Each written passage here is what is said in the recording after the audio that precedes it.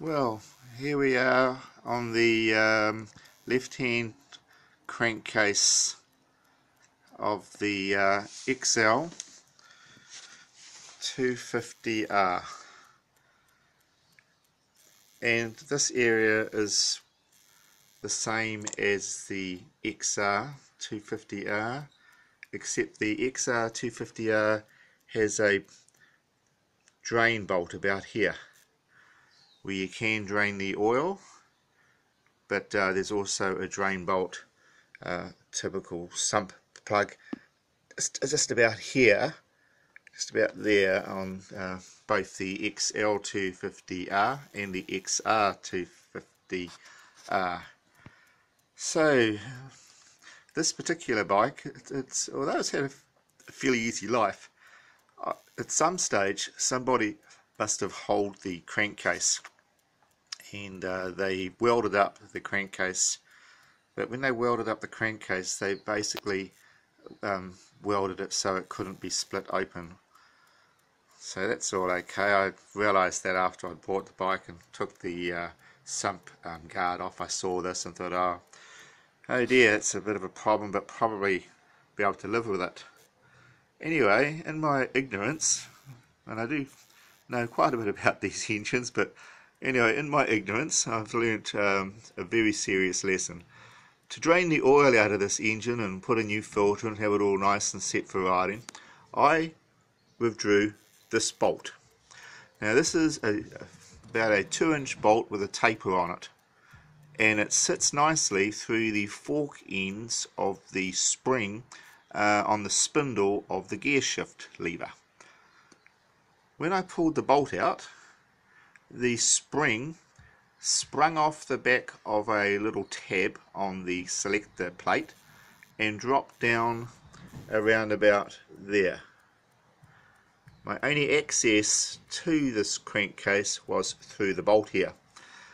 I spent about a day trying to fish that sucker up with little bits of wire, and I couldn't get it. It just wouldn't come up. So then I thought, what am I going to do? Look online, and I can see some crankcase halves around about $100 US, 150 US dollars, but then another $200 US dollars to ship it down to New Zealand. So you're looking like about 500 New Zealand dollars. And I'm thinking, man, the bike's, it's just not worth investing this much money into it. So what am I going to do? Then I thought, well, let's think about this, approach this in a lateral way. So I got my trusty drill out, and I've made a big gouging, gaping hole up into the bottom of the crankcase, around about where my finger is here. I'll show you soon, to gain access into the bottom of the crankcase, where I put my finger up and slid the spring, which is a forked spring. It's a coiled spring around a spindle, and the two ends of the spring extend out onto a tab on the back of the shift plate, selector plate. Those of you that are familiar with this engine will know that part very well. And it sits on a tab, and it's not held there very, very securely. There's a little bit of a ridge to stop it sliding off, but the main thing is that the tapered bolt stops the spring from falling down. I think this is Honda's little joke.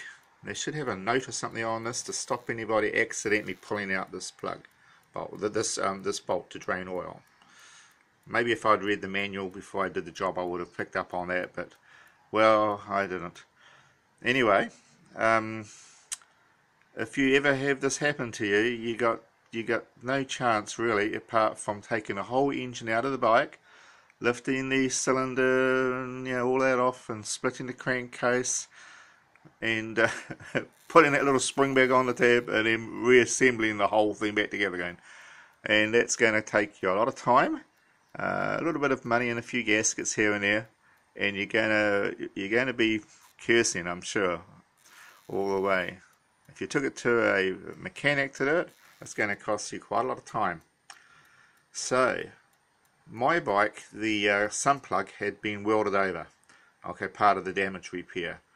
I think that if you were to take your sun plug out, you may be able to fiddle around up there with a screwdriver, a bladed screwdriver, and just ease the spring end back onto the tab, because you have a fairly good hole there through the sump plug. But then maybe it's not so simple, because the sump plug hole is like not a totally round hole. It's like a half a hole goes towards the middle of the crankcase, and the outer part of the hole is sort of is part of the thread. So you may have no choice. You may have to do what I did and make a big gaping hole there, and then put a plate over it when you're finished, which is what I'm going to be working on next. So I have fixed the job. My floppy gear lever is no longer floppy and sagging down, sort of, where's my finger, sagging down about there, which will do, and that's the giveaway. There's not much on the internet about it. There's a little bit on a Thumper site, and people having a little bit of advice of how you will have to split the crankcase to get the spring back on again, and that's pretty much the only choice you've got. So I'm really happy with my work. I have spent all morning this morning, all yesterday afternoon, so that's one day, and then another half a day before that. But, well, my time's sort of pretty free these days, so so there we go. Job done. I can put my sprocket cover back on again and assemble the bike and get out there and do some serious riding once I get the Wilder Fitness livened up and all of the registration relivened. So what I'm going to do now is show you underneath the engine the gaping hole, and I might be able to get a view up in there as well, so just bear with me while I go to the other side.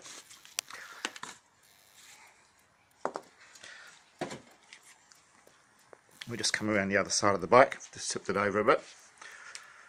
It's quite dark up there, so I'll see if my torch will light it up a bit. So here is the here's the workmanship of somebody in the past welding the two halves together. Okay, that's all very well, but it doesn't make it easy for working on the engine in the future. These crankcase halves will be toast if I have to redo the engine completely. I'll buy new halves. Now I'm going to sort of see up inside there, and maybe we'll be able to see, if I get the torch in there as well, maybe we can see. Oh, it's not going to work very well, is it? Oh yeah, there we go. There we go there. See the spindle bolt coming, see the bolt coming through there, the tapered end on it, and the bottom of the spring, and there's a top part of the spring on the top part of the bolt. Oh my gosh. There we go, guys. I hope you never have to do this, but if you do, you can do it. So here's the hole position. It's basically exactly where the sump plug is, and I've gouged it all out, and now I'm going to drill and tap a nice hole about there, and another nice hole about there, and I'm going to put a nice solid plate across the whole thing, and I'll put a gasket in there, and okay, it's a little bit of a bodgy job, but I'm back in business, and I shouldn't have to go back inside this crankcase again. The engine is actually in pretty good condition inside. The bearings feel good. It was shifting good until I decided to change the oil and pull that pin out. So I'll just try to get a better position here with my phone. I'm using my phone and it's not the best, guys, but I just want to get across here that that is the job for there. So good luck if you ever have to do it. It isn't impossible. You do not have to split the engine. You can do this, but you will have to fix up the hole afterwards. But I think it is actually worth the effort, rather than taking the whole engine apart. So there we go. The the XL250R will be ready to ride. I'm excited. I'm happy with my efforts. I spent a lot of hours, a lot of time thinking about how I was going to get around this problem, and I didn't want to let it beat me, and I didn't want to spend all of that money for that stupid mistake. So this has cost me nothing in parts, a little bit of time. I'll make up a nice plate, do it all neatly, and I will actually include that in a small video in a day or two's time. So thank you very much for taking the time to view this video. I'll just get up off the ground a moment. It's another day in lockdown, except we're now on another level. We're at a freer level called level 2 now. So that means we can get around a little bit, and that's going to make life a little bit easier. Oh, you won't believe it. My header pipe has arrived, and it's pretty close. This is off a XL250. It's Kawasaki, and I think it's going to fit. I haven't got it. It's just sitting there at the moment. I just came with the courier a few hours ago. I've got it sitting in this part here, but I'll take it all out and I'll redo the whole thing nicely. I think it's going to fit. At the very worst, I feel a little bit of contact at the back here. I might have to put a little bit of an indent in the back of the pipe so it misses the fins a little bit on the engine. But I'm really happy about that. So maybe the luck is turning a little bit. You never know. Thanks for viewing. This is John from Auckland, New Zealand, wishing you all safe time through this lockdown. Keep active is the big thing, I think. Keep interested in your hobbies and take your mind off some of the other things that are happening around us at the moment.